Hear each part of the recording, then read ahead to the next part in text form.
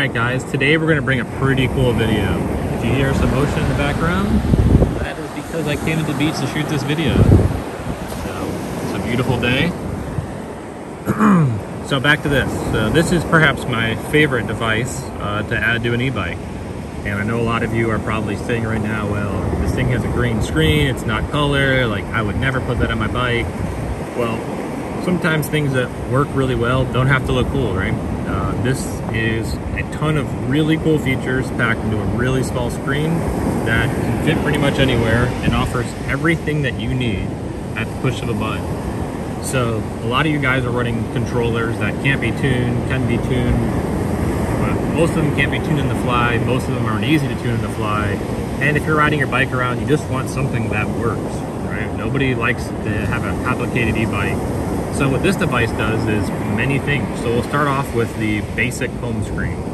I've filmed videos about this before, but we'll just go over everything and start from scratch. So the first thing here is this is what's going to be known as your home screen. You boot up the Cycle Analyst, this is the screen you're going to see almost every single time.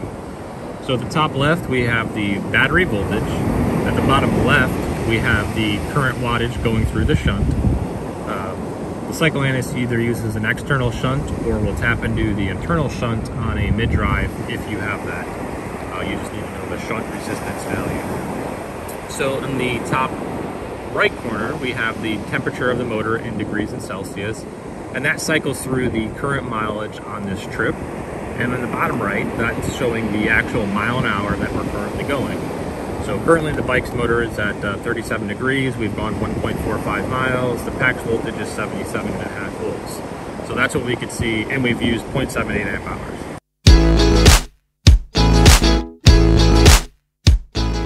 So that's what we could see from the main screen. Now we're going to cycle through the Cycle Analyst. So we're going to press the right button once. Now what we've done is we've traded speed for amperage, right? So we want to see now actually how many amps it's pulling, not just the wattage. So we want to see an amperage draw. So everything else is still the same data with now the addition of amperage with the wattage. Also mile an hour. Now we're going to scroll to the next screen, and then what we see here is that we have mile an hour, amperage, the watt hours, the voltage, and this is the cadence RPM. So I'm not spinning them forward, so it's not going to pick it up. But if I was, it would start picking up how much I'm pedaling and give us that RPM there, so you can see your input RPM as well.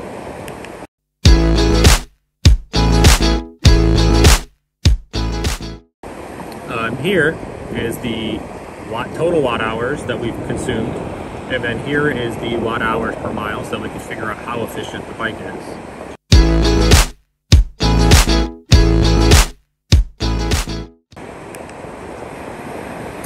Here, this is for pedaling. So again, I didn't really do a ton here, but this is the average RPM that I was pedaling. And no watt hours were really gained by doing that. This is human watt hours, so I didn't do anything.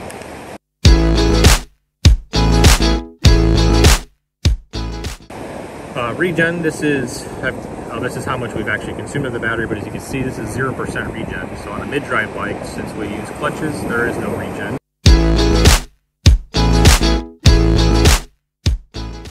But if you had a bike with regen, this is where you would be able to see that data. Here is the amperage max, the amperage minimum, and the voltage minimum. So the reason it sees this minimum value here is just because the on-off throttle. So we've seen 70 amps and the voltage went all the way down to 63.8 volts. This is a really small battery pack, and it's been beat up on its whole life. So yes, it does have some voltage drop.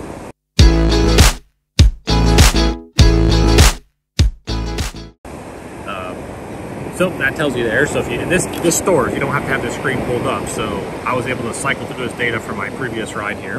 So this is all very useful data, right? The next one, my max speed, my average speed, how long I've actually been riding. So the max speed I seen in this trip was 32.8. The average speed was 17.1. We went 0 hours, 5 minutes, and 7 seconds.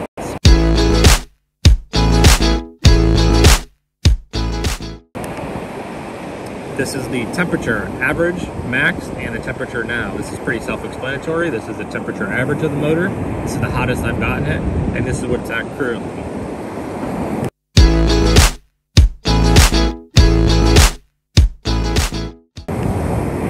This is total mileage on the Cycle Analyst since it's been installed or since it's had a hard reset. And this is the trip mileage since I've reset the battery data. So this is my current trip. This is the trip on the Cycle Analyst in total since the factory reset.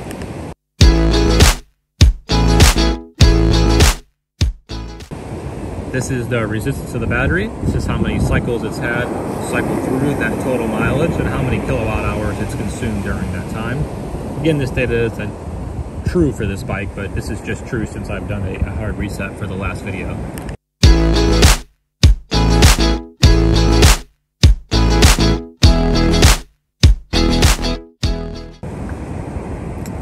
Now we're here at another really cool screen. So this is throttle input and throttle output. And the reason this is really cool is because this is one of the amazing things that the Cycle Analyst can do is the throttle now goes in and out of the Cycle Analyst. So when you're actually providing throttle, the Cycle Analyst is what's providing the throttle, not the actual throttle itself.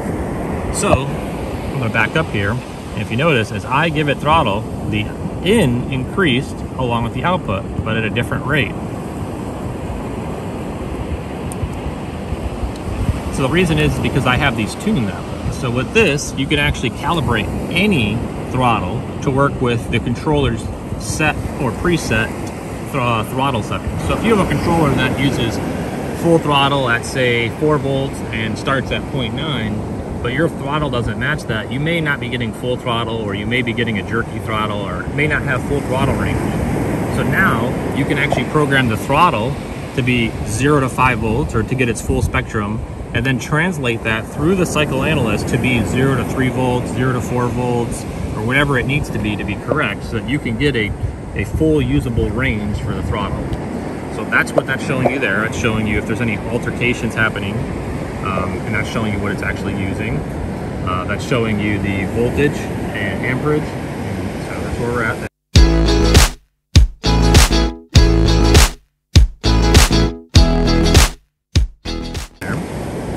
And then now we're back to the main screen. So that's the basic screens that you could cycle through, right? We went through all of them, and we got all the way back. So these are really cool on-the-fly data that you can see. Some of these are really important, some of these are useful, and some of these you just can't get in any other way. So the next thing is that we have the power buttons here. We can turn the bike up or down, so you can see I'm changing the percent. This is tunable to many different things like power levels, profiles. I currently have it to pass assist, so this is how much pedal assist I'm going to be able to achieve based upon my cadence RPM. That's how I have it set up. You can set it up many different ways. That's just how I do it. So I'm going to stop this part of the video, right? We're going to consider this just the gauges side. I'm going to stop the video, and then now we'll get into the actual setup side.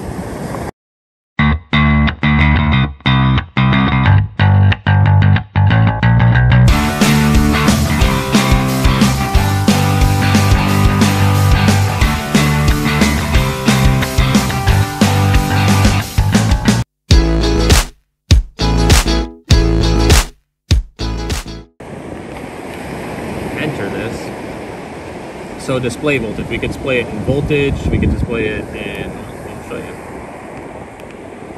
average cell voltage, battery voltage. So that's pretty cool. You can see the average cell voltage, how it's breaking it down across the pack, or the total battery voltage, which for me, that's what I want to see. Battery, so you can configure batteries. So I have it set up to only have one battery, but if you're cycling between 2 different batteries, you can actually keep track of the different batteries that you have. This is the battery chemistry, so you set this for what type of battery you have so you can get an accurate state of charge. This is the series string, so this is a 20S battery at 72 volts, so that's how we get the 20 cells. This is the capacity, although this doesn't match the current battery, this is the one that I most commonly use.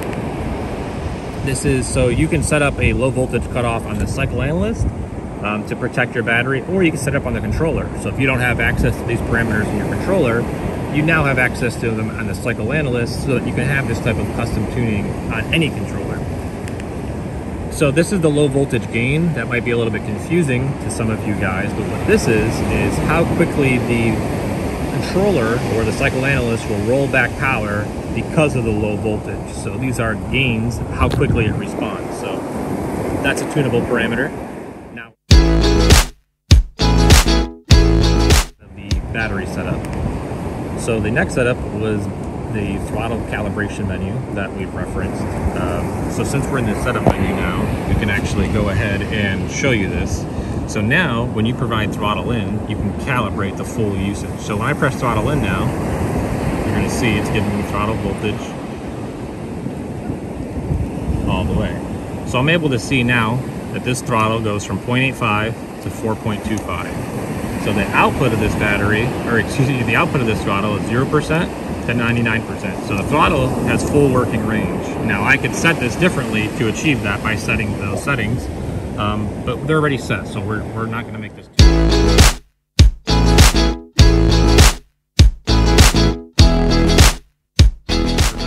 too in-depth in the video, but that's how you tune the throttle in. Now the next setup is the throttle out. So if you had a controller that only took 1 volt to 3 volts, you could now translate the voltage in to that voltage out to correspond to full working throttle range. So this is where this is really, really neat. It comes in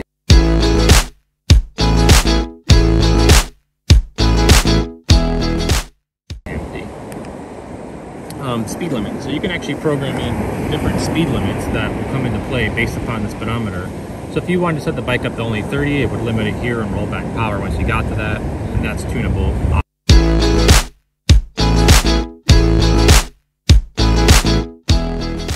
Obviously.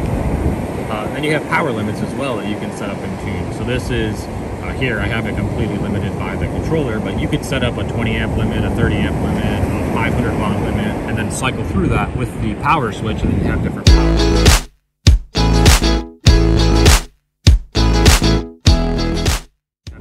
modes. And then as well, this is probably the most sought after feature of the Cycle Analyst, is that you can add a pass device to any of the e-bikes, even if it doesn't have already a current pass input. So by taking the pass input, so you can use any sensor, wire it in, that's what you see right here. This would actually be the pedals moving, which they're not right now, so you won't see that. Oh, there you go. So you can see the pedals are moving. They're moving backwards, that's why it doesn't pick up on it. But this takes a signal, and then this will actually output it as a throttle signal. So it converts pass signal to a basic throttle signal, allowing it to work with any controller that has a throttle on, and that's fully tunable. So you can set up the power level, the power assist, how many poles it has, etc. So you can fully dial in your pass.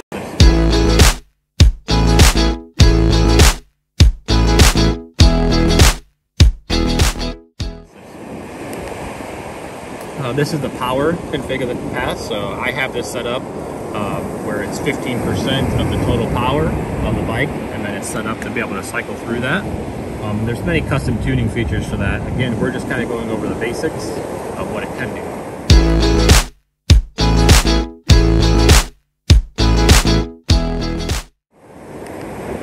This is how you set up the temp sensor, so you can calibrate different temp sensors, different thermistors, so that it works in conjunction with your specific temp sensor.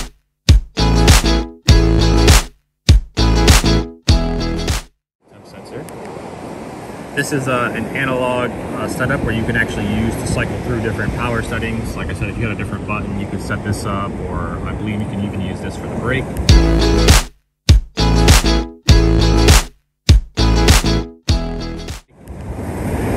This is where I have the power assist.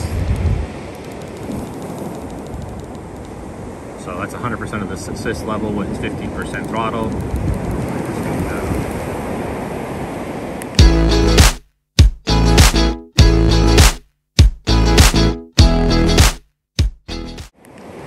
This is how you set up the e-brake, so it will actually control and handle the e-brakes and cut power for you as well through the cycle.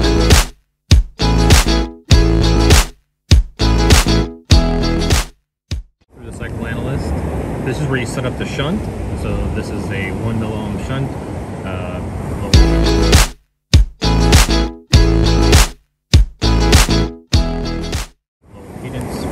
Low power, excuse me.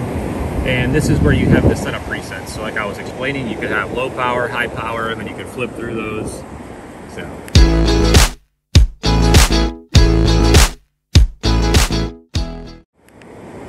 this is where you set up the home display and how what it's showing.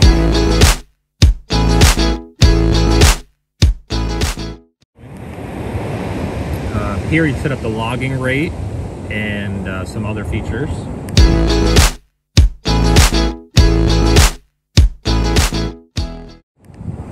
And again, that's a total mileage, and then now we've left the setup. So really what this is a custom tuning device that allows throttle input that can be translated out to different things. It offers power control, it offers throttle control, it offers pedal assist features, plus a whole slew of data logging features. So we can tune the bike, we can limit power, we can add power, we can tune the pass, we can monitor temperature, we can monitor speed, monitor anything from a shunt, whether it's a low power shunt or a high power shunt, all at your fingertips, making even a basic controller fully tunable on the fly. If you don't have one of these, truthfully, you really need to look into it and not be thrown off because the display isn't as pretty as you would like. Really, this is one of those things that has a ton of features, and who cares what it looks like, because of what it offers is so much greater than the visual and aesthetics of it. It's really a useful tool, and I really would love to see more people using this and taking advantage of it.